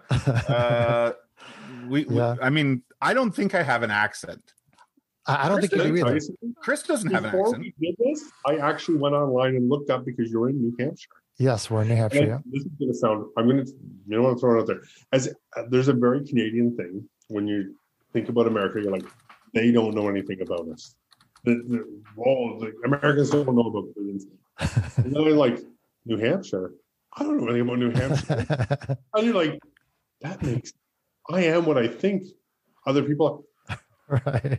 This will blow some people's minds. It is possible that almost in Canada. You literally share a border with Quebec. Yeah, I've driven up to the border and crossed over a couple times. It's entirely possible that Chris is further north than you and I. I looked at a map. He is technically further north. I am. Geographically, we were in the bottom part of southern Ontario. Awesome. Absolutely. Someone out there listening just got their mind blown. How could that be? I was like, New Hampshire? I'm like, I know kind of where it is, but I didn't know a lot about it. And I said to my wife, she's like, what are you looking up? I'm like, well, I don't want to look like an idiot. I mean, I don't know what the cultural differences are. And I'm like, and then I'm looking at pictures. I'm like, it looks like he lives in Ontario. It looks like Ontario to me. There's a very similar feel. I was like, it was a pleasant surprise. You guys have maple syrup? Yep. Right? Yeah. Yep. You guys have maple syrup. Would you stop right now? Right now. Because at one point in time, before we were going to do this, I had tried to work out a list of questions. I was like, I'm going to ask Jeremy and Chris questions like, who brings an alcoholic beverage to your table at your game tonight? What's the difference between New Hampshire and Ontario? What would somebody bring? Do you have your questions? I didn't bother writing them out. What would somebody bring as a drink to a game at your table? Jeremy, first. Tim Hortons Alcoholic coffee. and non-alcoholic. Tim Hortons coffee. Tim Hortons coffee. Alcoholic? If you don't know what Tim Hortons is, it's a coffee donut shop in Canada that basically, like, I live in a very, very small town, and there are 3 Tim Hortons in it. It is like a blue collar Starbucks. It is like we have 3 Tim Hortons in my town and 1 Starbucks. And you know, everybody is up here in Canada. You call it Timmy's. You don't even call it Tim Hortons. You just call it Timmy's. And you don't even talk about coffee. That's like a double probably. Yeah, no. This I only drink when I dropped the sugar long ago. So alcoholic beverage, most times it's beer, and of late, like there's so many I don't know what it's like in the States, but there's so many microbreweries in Canada right now. Yeah. New Hampshire. Somebody sits, a bunch of guys get together at a table on a Saturday night to game. What are they drinking? Well, there's a bunch of commercials that play that say that New England, which is New Hampshire, Maine, Massachusetts, it's a bunch of the Northeast up here. It says New England runs on Dunkin', and so people I've actually heard that. Yeah, people would bring like Dunkin's coffee. Sometimes iced coffee. Like Greg, he loves iced coffee. He's always drinking iced coffee. And other people we live kind of in a suburb of like the major city, which is Manchester. And so people will drive out to mine and Kate's house to play. I really miss that. And they would usually bring Dunkin's with them. As far as alcohol goes, no one in the group really brings alcohol to the table. I don't think I don't know. I don't think people have a prejudice against it or whatever, because people do drink, but for some reason it doesn't really seem to come up at the table. I don't really know why in particular, but it's usually just like iced coffee. It's usually caffeine because people have worked and we play on Fridays and they're like, I have to stay awake for this game. Being honest, alcoholic beverages coming to the D&D table has only been something sort of in the last maybe 10, since Jason arrived at my gaming table, but no, in the lot, when we were younger, we never, it was all, even when we were old enough to drink, people were still bringing, like, it was cans of soda. Yeah. We call it pop. No. Jason calls it soda because he's a hipster. He thinks he's cool because he calls it soda in Canada, but in Canada we call it pop. No. Okay, so here's my thing. So somebody brings a snack to the table. There's food on the table. Somebody's brought a bag of something. What is it? What is it here in Canada? And what is it in New Hampshire? Potato chips. Okay, here's the thing. And I already knew somebody was going to say this. What flavor? And you can't say plain. Well, I like salt and vinegar, but I think a Canadian flavor. I don't know that they have this in the States. Ketchup chips. Ketchup chips? I've never heard of ketchup chips. Do you have you have Lay's in the States? Yes, right? we have Lay's. Yes. Okay, so in Canada there are Lay's ketchup. Ketchup flavored. And if you want a flavor of chip that will mark up your Dungeons and Dragons books quicker than anything else, ketchup. Red ketchup dye from red chips. Our snacks are usually like brownie bites, chocolate chip cookies, Oreos, sweets, basically. We had a guy that started pushing veggie trays, and good for him. It was Guy. You know who Guy is, Jason. Guy. Guy would show up with veggie or fruit trays. Lamont always brings something that's gummy and sour. Yes, always a sour candy. Always. Here's the thing I wanted to ask as 2 dungeon masters, and this was something. Okay, so I have like a series of like 3 questions. If we get to ask 2 dungeon masters living in 2 different countries, if you bump into a new dungeon master, he's run Lost Mines of Phandelver. He's now standing in the bookstore looking at those 12 shiny, glossy, hardcover campaign books. Which one would you recommend? What's something you're like, I ran that or I played in that, and you know what? I love that. I'll let Chris go first. What I would probably do is I would say to that person, if you want to run kind of like a very simple, straightforward kind of cookie cutter D&D game, do the Sword Coast Adventurer's Guide. It's got the Forgotten Realms. It's got Waterdeep. It's got, Neverwinter. It's got all those things you've heard about, you've seen in games and different kinds of publications and whatnot. If you've heard of that stuff and you kind of want to see what it's all about and just get the good general D&D experience, go for that. That's what I would say. And then I'd probably start going through all the books and saying, this is good if you want this is good if you want that. And I would say, what kind of flavor do you want to play? And then whatever they tell me, I'd point them to the book that had the proper flavor. Jeremy, you got one? Okay. This has recently changed for me because I would have sent them to, I would have immediately told them to pick up, what's the one? I can see the image in my head. What's the bar in Waterdeep that they did all the Portal?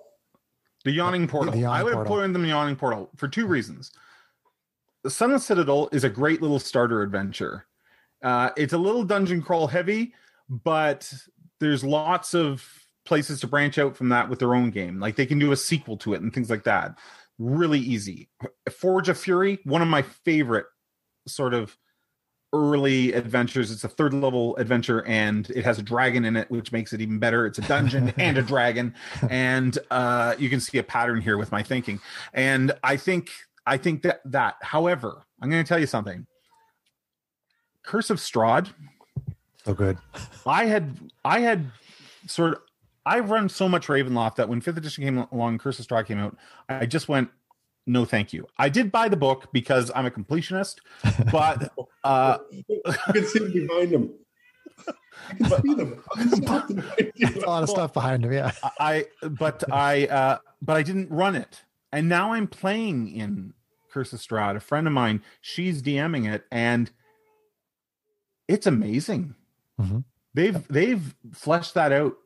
It's really good. Yeah. And I think of all, and there's so much support out there for it. Like there are people, if you go on to like Patreon, there's like an artist that has like done these amazing pictures of all the locations in Curse of Strahd. So you could just drop those pictures. Like if you're playing online, you're going to be able to put them right in front of your players. But if you're playing around a table, like it's just a matter of hiding them on a laptop and spinning it around.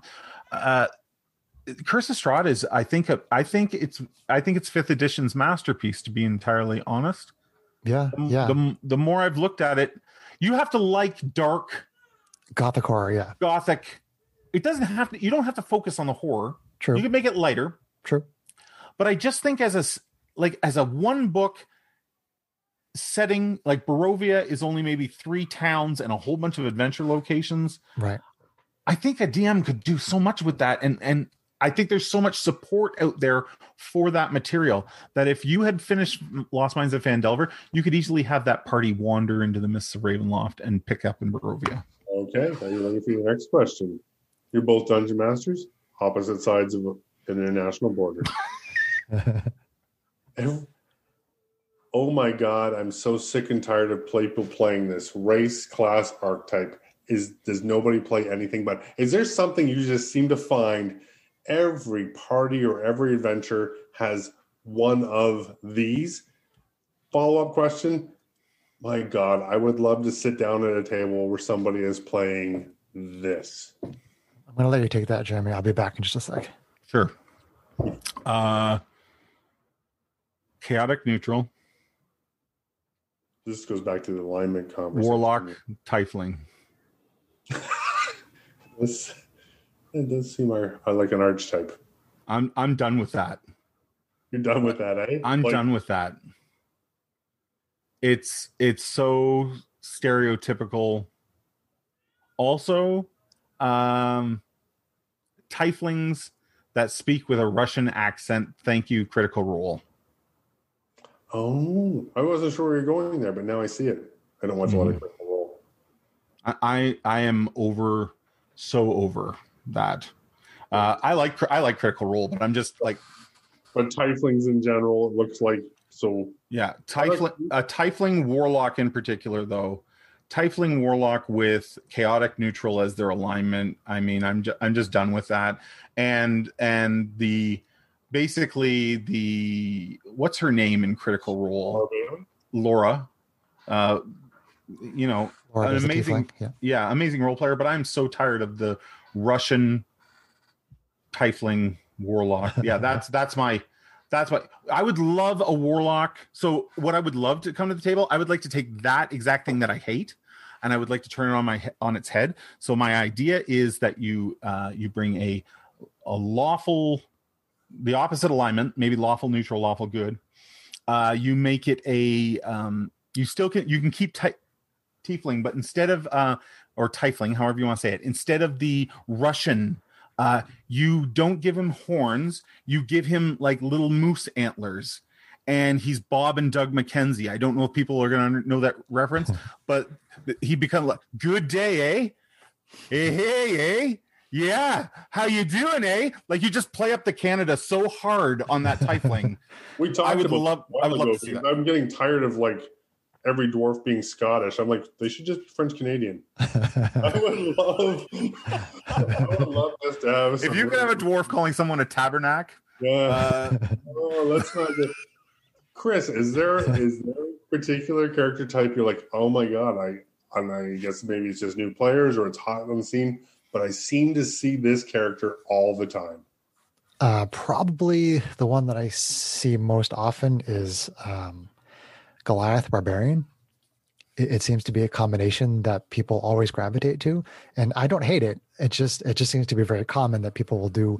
If they're going to play a barbarian, they usually will play a Goliath. I don't see any other kind of a race paired with barbarian, which is fine. Whatever. Younger guys, because I played a couple of online campaigns, and there's like a couple younger guys, and barbarians and monks. Young guys want to punch stuff. I don't know what it is. They just need to be beefy, and they just want to be able to like bust down doors. Yeah. As far as your second question goes, I would want to see something unusual, like maybe a Warforged wizard or something like, something that you just wouldn't really put together. Something where the racial ability bonuses don't really match up with the class, but you're doing it strictly for the flavor. I think something like a Warforged wizard would be really fun. Can I amend my answer? You're not worrying about the numbers. You want to amend your answer? Can I make the first amendment to my answer? The first amendment to my answer is I would actually love to see the stereotypical dwarf fighter, the stereotypical halfling rogue. I don't see him anymore. That's true. Now everything is like an Arakra monk or Aarakocra monk, or a Tabaxi rogue, or like, I'm just like, what happened to vanilla? Maybe, and I guess people are done with it, but just being the old fart that I am, I would like to see people go back to those. I understand. Games that are not Dungeons and Dragons 5th edition in and around your community. What's hot? What's moving? What have you noticed is like, I suddenly seeing people playing this other game, or is it just predominantly 5th edition? Is it literally got that hold? Well, are you talking like tabletop role-playing games or tabletop games more broad? You know what? I think we've expanded to tabletop games. One of the things I like to do at Old Men Rolling Dice is I'll often post stuff that isn't a role-playing game, because I really think that if you're really passionate about gaming, it isn't limited to just role-playing. I think gamers are very open-minded people, and they're very willing to try almost anything. So. Yeah, I mean, we pretty much the only tabletop RPG we play is D&D.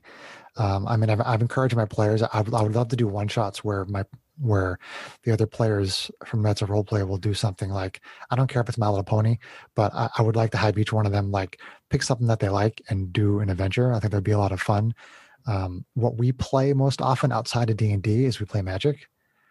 Magic the Gathering. That's pretty much what we play if we're not playing D&D. And when the world wasn't in a pandemic, we would get together for game nights and we would play things like Betrayal at House on the Hill. We would play I have the Scooby-Doo version. I got the Scooby-Doo version, and I have not been able to play it yet. I have not been able to play it. Yeah, I have the Betrayal at Baldur's Gate. Oh, okay, cool. Yes, which is fun. It's the D&D version, so we've definitely have played that. So pretty much, those are the kind of things that we play outside of D&D. And that's the great thing is it is beyond the pandemic, which I think I don't even know why I need to state that anymore. It is a great time to be a gamer. There is a lot of great stuff on the market. Like, and it's not just stuff, it's quality stuff. Like, there is fantastic products out there everywhere you look. The more you look, the more you find. You're like, I could literally end up with a room that looks like DM Jeremy's, where I have shelves and shelves of games. It is so easy to do. Jeremy, what else are you playing or are you seeing being played that isn't D&D 5th edition? It's the best of times and the worst of times, right? So, like, there's tons of people playing D&D. Unfortunately, they will only play D&D 5th edition. I have tried other role-playing games. You and I have played a little bit of Call of Cthulhu, but I like Call of Cthulhu. I've heard that's good. Too. I've heard it's good. Call of Cthulhu is so good. I bought the Alien role-playing game because I'm a big fan of Alien. Aliens is awesome. I don't. No one is ever playing anything else other than D&D. There's so much good role-playing game, so many good role-playing games out there. I cannot get a group to try it. They will not leave their comfort zone. They're like, nope, D&D 5e scratches all my itches. I'm not moving from this place. I used to play a lot of other different games. Like I used to play, Vampire the Masquerade and Werewolf the Ascension. I used to play Ars Magica. I used to play GURPS.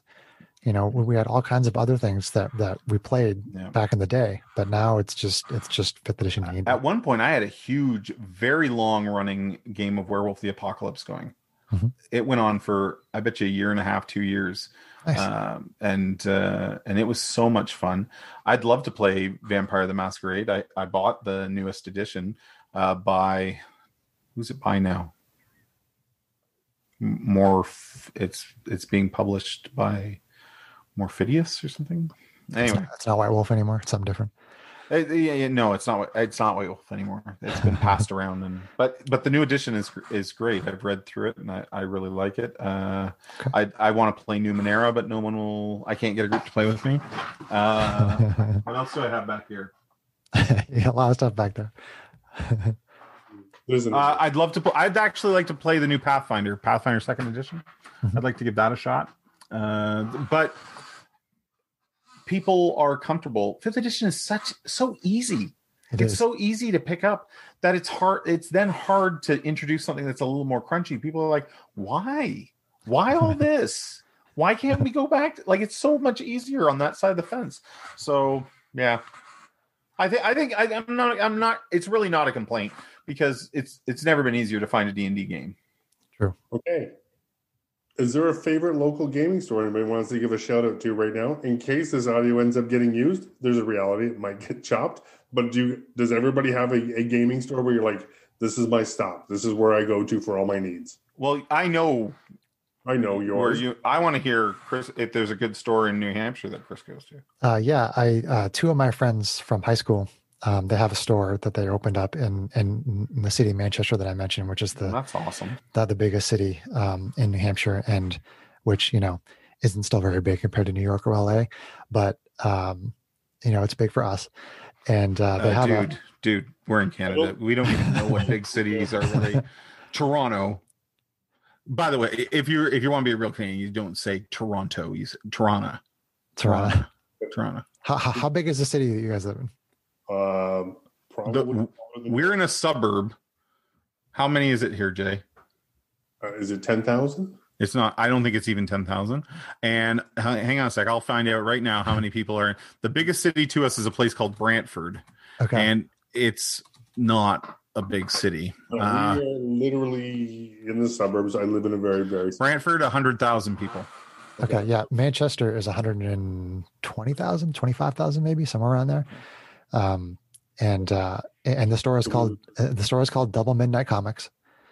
And they do online ordering during the pandemic and stuff. They do curbside pickup, all that kind of thing. And my friends that I went to high school with run it, so it's always nice to go in there and say hi to them. Yeah. Do they have playing space in the store? Yes, they do. Yeah, yeah. This is something that I've seen happen. This was not something when I was a kid that was available. No, but now you wouldn't open a gaming store without some playing space. Yes, that's true. Yeah, they do Magic and D&D and I think Pokemon and some other things there. Maybe HeroClix and stuff. Do they do any Warhammer? I don't think I've ever seen them advertise it. I'm not saying that people probably can't go in there and just use the space however they want. Mm-hmm. But I don't know that they run any kind of Warhammer events, but I could be wrong. You can let the boys at Double Midnight Comics know that they have another follower on Instagram. Awesome. Thank you, Jason. No, that's no problem. In our little town, we have the Devil's Bench. Devil's Bench. Yeah, there's 2 gaming stores in town, and both are good. But I just made a connection with the Devil's Bench early on when they opened, and they're it's like a little. It's not big. It's a very small store, but it does have some gaming space, and mostly wargaming is done there. Warhammer 40K, which I play, but not to the sort of levels of fandom that erupt at the store. And then Wednesday nights we sort of take over the store for D&D. Myself, I DM there, and there's another. Do you only DM with your home group, Chris? Lately, yes, but like I said, I mean, any opportunity that I have to introduce another group, like the Twitch thing for Extra Life. Occasionally, I did stuff at a store in Concord, New Hampshire, which is about 20 minutes north of us, and that is Collectibles Unlimited. And Mike is a friend of mine there, and I ran some like game day stuff for 4th edition. So if I have an opportunity to do stuff, especially with new players, I will do it, but it's primarily just my home group. Actually, that was one of the points I think we made in the end of the things new players bring to the table. Jeremy made a speech. He's like, as a DM, if you ever get a chance to game at your local gaming store, meet new people, build the community, and he's like, and if I remember correctly, he's like, it makes you up your game because you want to be the best you can be. You know your friends and family are going to give you leeway, right? But when you're gaming for somebody, you want to show them the best that you can be. He's like, it's really good practice. And it's not just, if I have a bad week and I don't get prep time in, and me and my buddies sit down on the weekend to play Dungeons and Dragons, and I'm not quite prepped as well as I should, they're all going to have to suck it up and just take it because I had a busy week. But if you're going into the store to run a game, like you up your game, and on top of that, you want. This is just me because I'm maybe too prideful, but I want everyone walking off of that table going, Jeremy's the best DM I've ever been with. Like that was the best game of D&D I've ever had. We have to go home and tell Steve, our DM, he sucks because Jeremy's where it's at. Like that's the kind of reaction I'm aiming for when I DM for a group of people I've never DM'd for. And I'm not saying I get it all the time, but in my mind, that's where I want to be, that they leave that table going, if we could have Jeremy DM for us every time. Yeah, it's amazing how your descriptions get so much more in depth, and you have so much more excitement in what you're doing. What's he wearing? Chainmail. What do you mean? What kind of chainmail? Like metal chainmail, dude. He's wearing chainmail. And then at the store, like, what's he wearing? Oh, he's wearing chainmail, and it's gritty. It's dirty. It's been out in the field for a while, and he's obviously a veteran. Like, I don't give that to you at home. Screw you guys. Yeah. We're getting near the end of this, I'm sure, but one of the last points I want to make is I've listened to some of your podcasts, and it is fantastic. I like the sense of humor. It resonates with me. One of the things I've noticed the most, and this is about to become a very hot topic, is people who sing while they play. I play a game where somebody occasionally will sing. That somebody who will sing is currently on this podcast with us. And I love him dearly, and he means the world to me, but he is not a great singer. Does Chris have singers? Have you not heard? There is a female that plays in your game. Sarah, yeah. Absolutely. She must be a professional singer. There's no question about it. She has been a professional singer. She was a big band singer. She's very well trained, yes. When I hear her do her vicious mockery or some sort of doing, you're like, holy crap, this woman actually sings. She's awesome. Yeah, she's very talented. Saying I can't? We can send him the clips if you would like, and he can compare them. Okay, I'm not saying there's not sometimes that I don't go.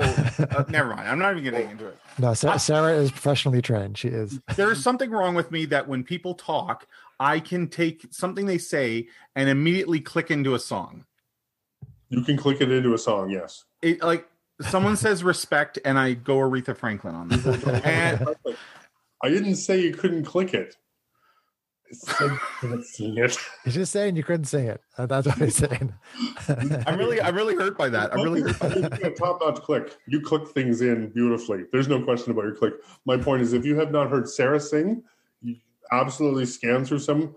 It is. I was like, you're listening to podcasts and you're like, oh, that's funny. Oh my God, that's good. Oh, I see what they're doing there. And then you're like, holy crap! Somebody just sang who like has an ear. Like somebody sang who knows how to sing. It was super awesome. I just want to do a shout out to Sarah. Yeah, and, Sarah. Yep. And if people want to listen, to this is not about Sarah. This is about putting a boot in my ass. That's what this is about.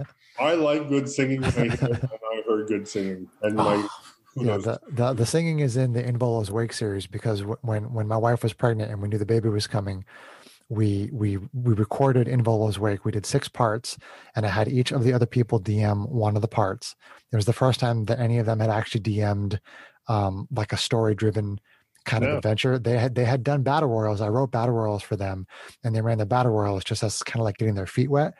And then for In Volo's Wake, I had them run like a story type adventure, and they took the first 4, and I actually got to play in the first 4. So I was so excited I got to play as a player. And then I ran part 5 and 6. So I'm not quite sure where it is, but Sarah does play a bard at some point, and she plays the bard, I think, in the last 2 or 3 adventures, maybe parts 4, 5, and 6. But somewhere in there, I think toward the second half and toward the end, she starts playing a bard, and she's an amazing singer. So it was really fun to be a part of. It was a fantastic thing to hear. It's nice when you hear, because I mean, with a podcast, it really is an audio sort of medium. I mean, the voice means so much, and you guys do some. I think I heard a snake person at one point in time. Yes. Really great role playing. I like, but then the singing hit me, and I was like, "Oops, sorry, whole time." The singing hit me, and I was like, "Wow, this person isn't just singing. Like this person."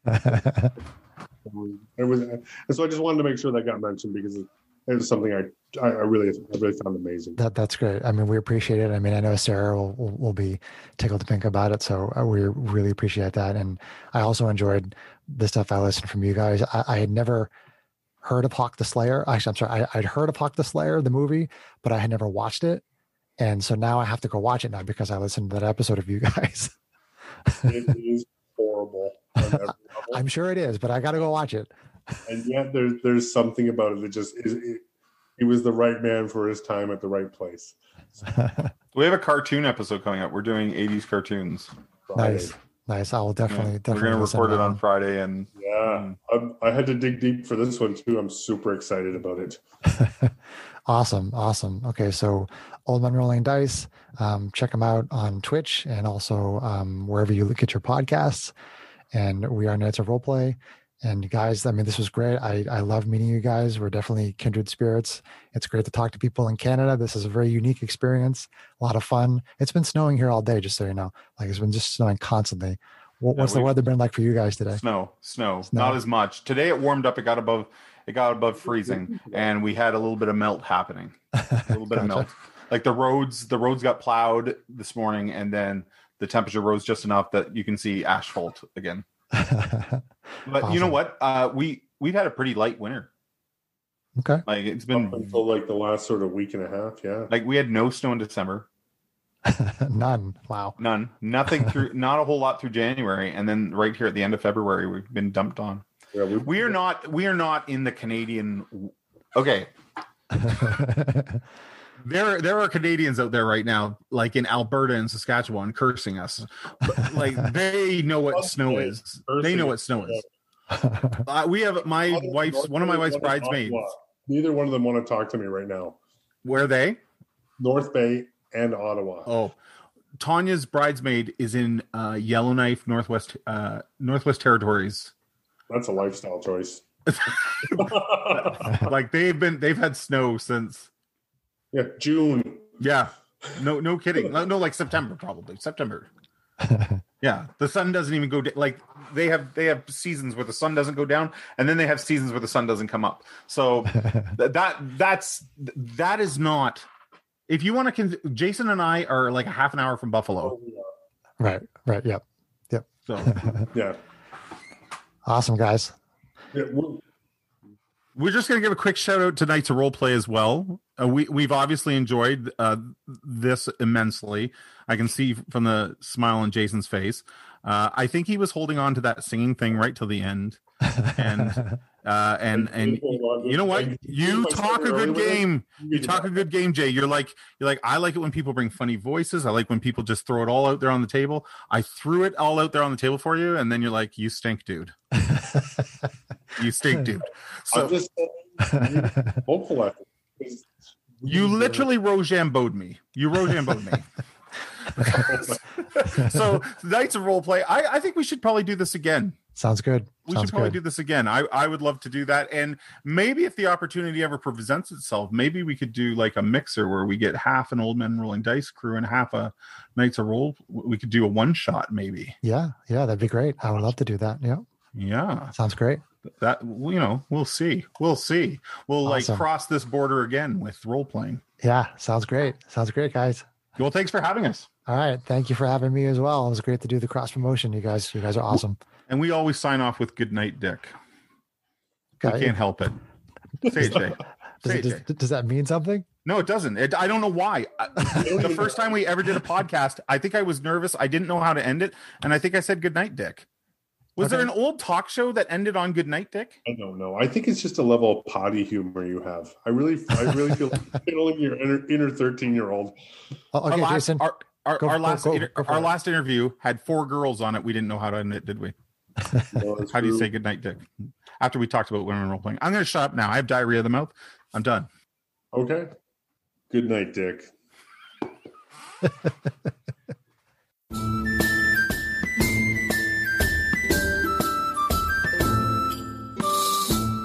If you enjoyed this podcast, please leave us a review anywhere this podcast can be found.